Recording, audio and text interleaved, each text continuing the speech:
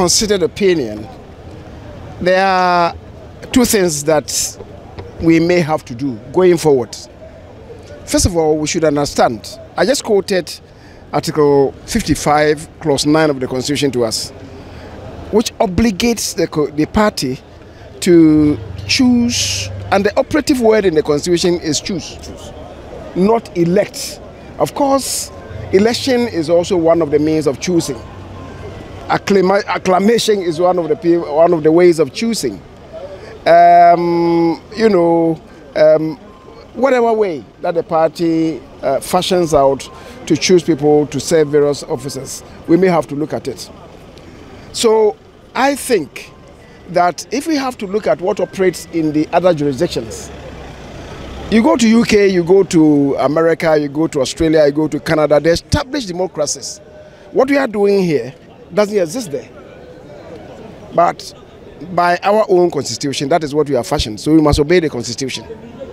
So I'm saying that there are one of two ways that we may have to look at. If we want to maintain what is here now, then as far as I'm concerned, I agree with you that then we have to go further downstream and allow every card-bearing member of the constituencies to have a say in who becomes the officers of the party. Other than that, in the UK, it's the Prime Minister who chooses the chairman of the party. The party has its own central administration. You go to the US, that's what it is. You go to Canada, that's what it is. But by whatever arrangement, we have this on us. And we must respect what the Constitution says, at least for now, until we do away with the Constitution. All over the world, America, call UK, inflation, inflation is out of the roof. Because of the policies are there to hold on. Yes, and so government muma time kakra mo be hu se niama ye there to all the benefits and the. It's been a difficult time for everybody, let me put it that way. So put it in the context of the global difficulties. I think they've done pretty well. I think the party is still strong.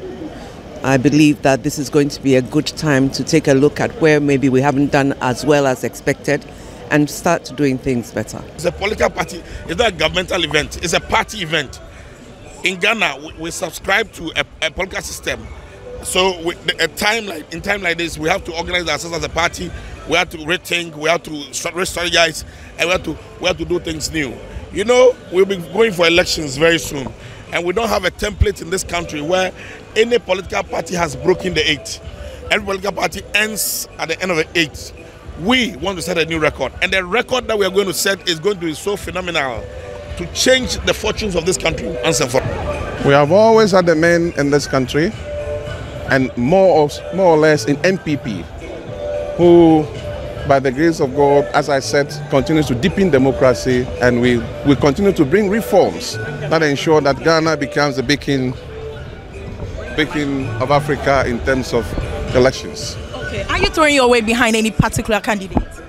I'm a member of parliament. I'm a regional minister. I have come here in my capacity as such, as a chairman of the Election Security Committee, to ensure that adequate preparations are made before, during and after the elections.